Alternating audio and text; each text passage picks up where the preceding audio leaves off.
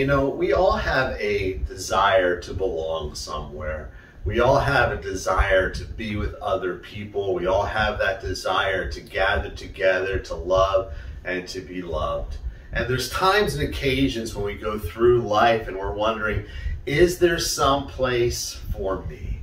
And I want to encourage you with Psalm 68:6 that says this, that God puts the lonely in families, that there is a place for you, that there are brothers and sisters that are waiting to fellowship with you somewhere. The thing that we need to do is we need to pursue that, because it doesn't always come to us, but it's always there. God promises that He puts the lonely in families.